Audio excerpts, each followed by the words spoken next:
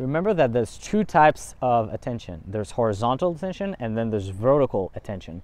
Horizontal attention means how many people, what's the wave, the surface wave of how many people actually watched your content. And then there's the vertical attention, which means how deep is the attention, how long are people watching your content for.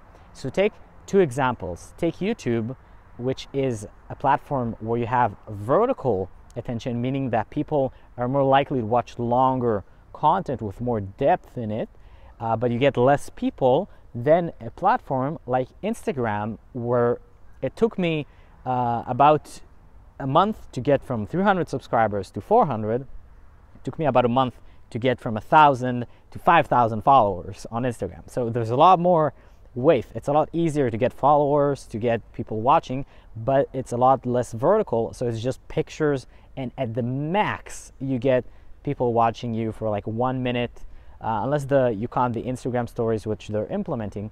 But the point is that sometimes people, they just want bite-sized chunks of you, and so they go to a place like Instagram with a lot of people, but it's a very small depth. They just want to see one picture, a quick video, small updates, and then you can do it from your phone from anywhere. So then the people that actually want more, they can go to YouTube, and then in YouTube they can actually watch the longer videos and get more depth, more of who you are and the content that you bring. And then the people who want to transition from that can go to Instagram. So make sure you offer both. Make sure you offer both depth and small but wide, so that people can get both of the worlds.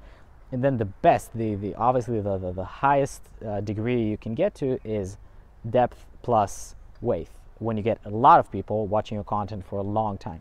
That's where the magic happens, and it usually happens once you've built up enough weight in the platforms that support it, that actually have depth, like YouTube, for example. And you do that by getting people from the Instagram where there's weight.